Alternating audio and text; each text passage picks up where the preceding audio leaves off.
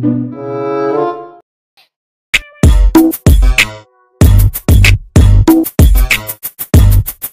welcome to the MVP podcast. My name is Dale, and today we're going to be discussing these two mysterious videos, including Klay Thompson with these passes. Okay, it's like some kind of magic.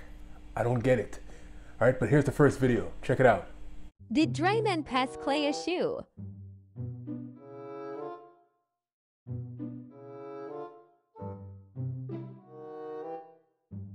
Okay, so as you can see, it appears as though Klay is being passed his shoe. But like the ball carrier has the ball, and then it seemed as though he's being passed his shoe. But he's actually not. In my opinion, at least. I mean, tell me in the comments if you think something different. But to me, it seemed as though his shoe comes from somewhere else, because I don't see how his shoe can just appear like out of anywhere, you know.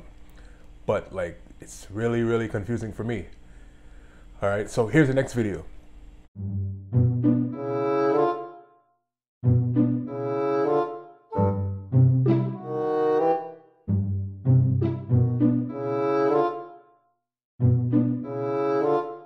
Okay, now here, I don't even know how does Draymond get Klay the ball.